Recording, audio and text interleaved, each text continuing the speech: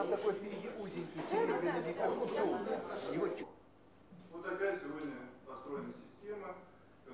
What we told the North Koreans was that their actions in pursuing this uranium enrichment program represented such a fundamental breach of trust that we saw no purpose in negotiations until they had visibly and concretely eliminated their uranium enrichment program.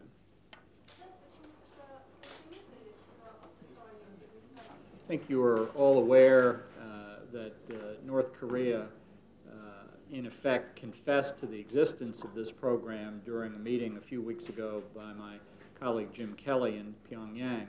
But I should tell you that our very careful, very deliberate, very prudent assessment of the information we have is enough to convince us that this program is real and dangerous, whatever the North Koreans said. What's the U.S. position on that? And has this issue? President Bush has made it very clear he wants to resolve this matter peacefully and through the exertion of the maximum amount of diplomatic pressure on North Korea, and that's what we discussed here.